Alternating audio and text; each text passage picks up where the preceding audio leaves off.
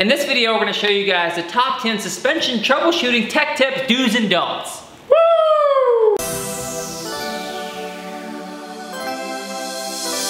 What's up guys, my name is Tyler Livesey with MX Factory. This is Doc with 812 Suspension Design. Today we're gonna show you guys 10 very common mistakes and or good things that we do when we ride dirt bikes when it comes to suspension. Here's tip number 1. Common question we're always asked about bleeding the fork is how often I do it. We recommend that you do it before every ride while the bike is on the stand. I always like to wear eye protection. There's always a chance that when you're bleeding the fork, oil, dirt. Tyler, what are you doing? Protection. I always like to wear the protection too. When's the last time you bled your forks? To crack the bleeder, you don't need to take the screw all the way out. Just simply undo the bleeder.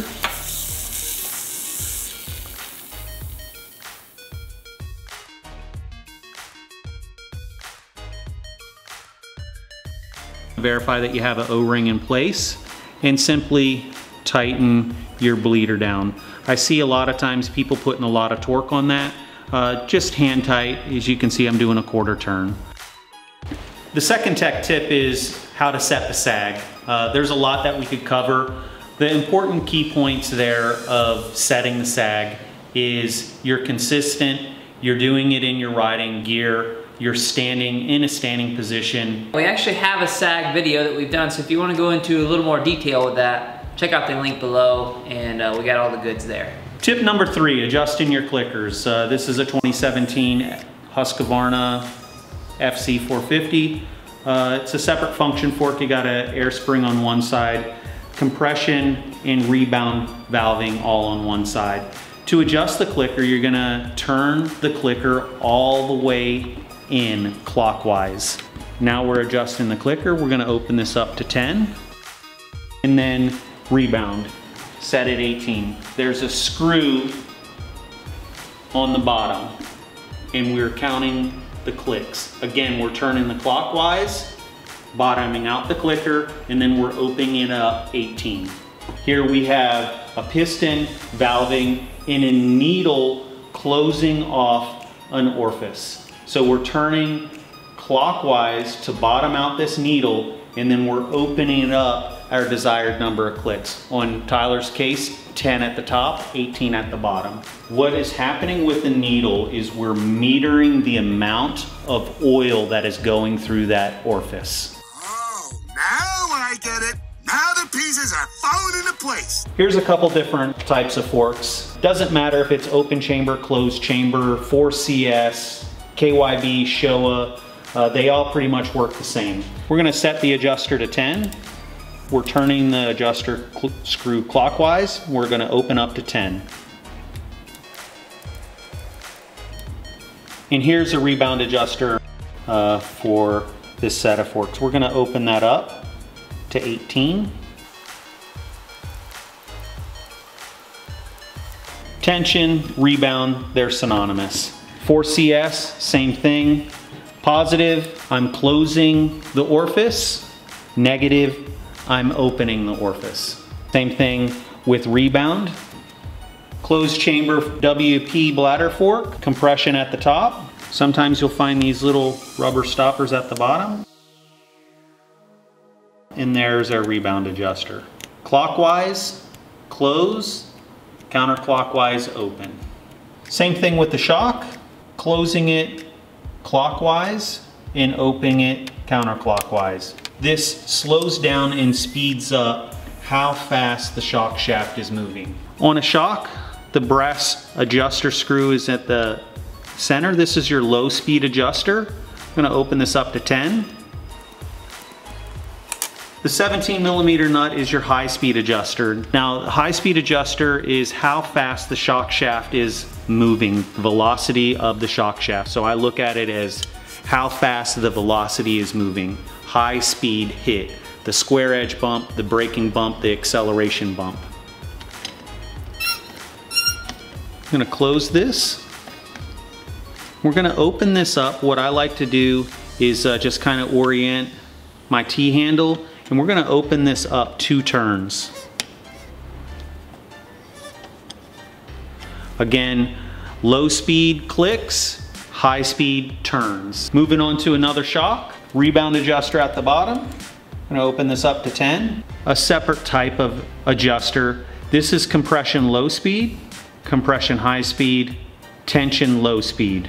Tip number 4 is alignment of the fork tubes. What we're talking about is the relationship between the left and the right fork tube. This fork is not properly aligned, and we got some rock there. You can see at the bottom that our axle pinch bolt is compressing the fork, and they're not parallel to each other. To align the front end, torque the left side of the bike. Our axle is already torqued. Triple tree bolts are already torqued. Spin the front tire. All we're simply doing is aligning the front end of the bike. We generally do this 3 times. On the 3rd time, we're certain that our front fork tubes are aligned. While the brake is pressed in, we're simply going to torque our axle pinch bolts. Tip number 5 is your fork height. The main thing is that you have the fork height equal on the left and the right side. Raising and lowering the fork in the triple tree is changing the weight bias, the rake, and the trail of the bike. In a high speed setting, we may have our fork cap flush with the top triple clamp. In a technical Rudy Rocky enduro setting, we may have our forks up in the triple tree, and that's going to allow us to negotiate tighter turning radiuses. A cool little tip or trick is obviously not everyone has a set of calipers in their toolbox. You can get a simple alligator clip, put some pennies on that alligator clip, throw that in your toolbox.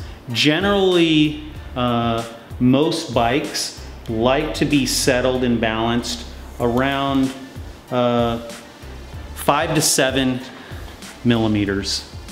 Depending on what type of riding that you're doing, if we're doing high-speed desert, we're gonna move the forks down in the triple tree. And when I say down in the triple tree, we may put the fork tube flush. Here we can see that this generally has about 3 pennies width, which is 4.1 millimeters. If I was in the high speed setting, I would put 1 penny on it, 1.3 millimeters, moving the forks down in the triple tree. We're gonna set the torque specs on this bike is 12 Newton meters on the bottom triple tree bolts, and then 17 Newton meters on the top. Key component there is getting your torque spec correct. Here is what right looks like. And as soon as I put my buddy's wrench on it, what happens is they're talking about riding dirt bikes and they torque it, and then they recheck it and they torque it again. And now what I've created is stiction and friction. This can be measured and it can be felt. So right now, the fork will not go past this point because it is stopping that inner and outer bushing from sliding through the top tube.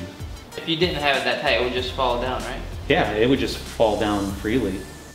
Tip number 6 is pressure washing the bike. You want to stay directly away from the linkage pivot bolts, and when you're power washing, 45-degree angle downward.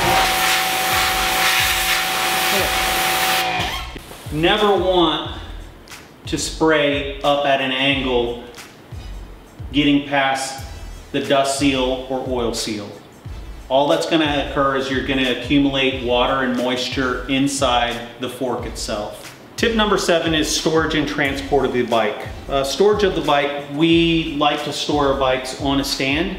It just relieves the pressure on the seal. When we're strapping down the bike, we like to have the bike equally strapped in on both the left and the right. Doesn't matter where you strap, as long as it's the same on each side.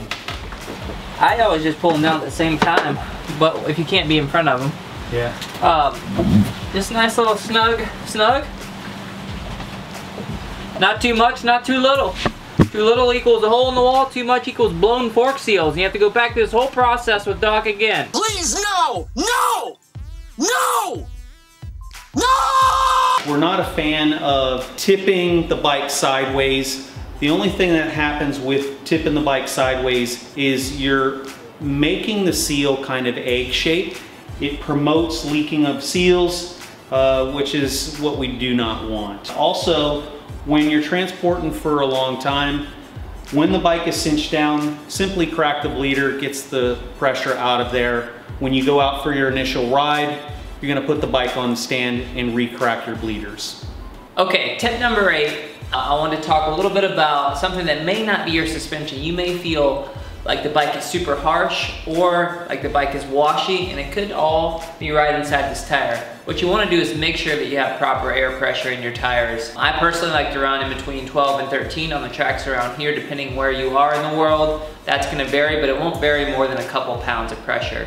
What you don't want to do is put 25 or 30 pounds of pressure in your tire, because it's going to make the bike feel extremely stiff and harsh, and just like it's not floating through like you'd like it to. Tip number 9, we recommend servicing your suspension every 30 to 50 hours. After 30 to 50 hours, what happens is the oil develops some polymer shear. It has stiction and friction, and it changes how the performance of the bike feels. Changes compression and rebound damping. The reason that we're recommending 30 to 50 hours is this is an aluminum stanchion tube, and these are bushings. This bushing has a Teflon coating on it, and if that Teflon coating wears away, what happens is it starts to eat away at the aluminum on the outer tube. Here's what it looks like. This is just after probably about 60 hours worth of riding. And if you look at this real close, you may get to see a little bit of aluminum particle in there. See how it's kind of shiny? And this is what it looks like 5, 10, 15, 20, 25, 30, 35, 40, 45, 50, 55, 60. Once you get into the 35, 40 hour range, you're really doing damage to the component itself. Tip number 10 is riding position, rider input. A lot of times it's not your suspension that's causing the problems. Yes, he's totally correct there. So if you haven't taken the time to properly learn how to put your body weight in the right spots at the right time, no matter what suspension you have, it isn't gonna work like you would like it to. So an imbalance in body position at any point is gonna affect the suspension. Just like when I scoot a couple inches on this stand, the bike tips back and puts weight on the back end and lightens the front end load. The same thing's happening every time you go into any part of the track. If you're too far one way or the other, the suspension is gonna feel the direct effects of where you're at. All right guys, we hope you really enjoyed the top 10 do's and don'ts for setting your bike suspension up. If you liked it, there's more videos over here. If you loved it, subscribe down here. And don't forget to check out 812 Suspension Designs Instagram right here. He's actually pretty good at the drums. Oh, you guys are both musical. In this video, you guys are gonna learn how to play guitar and sing on a dirt bike.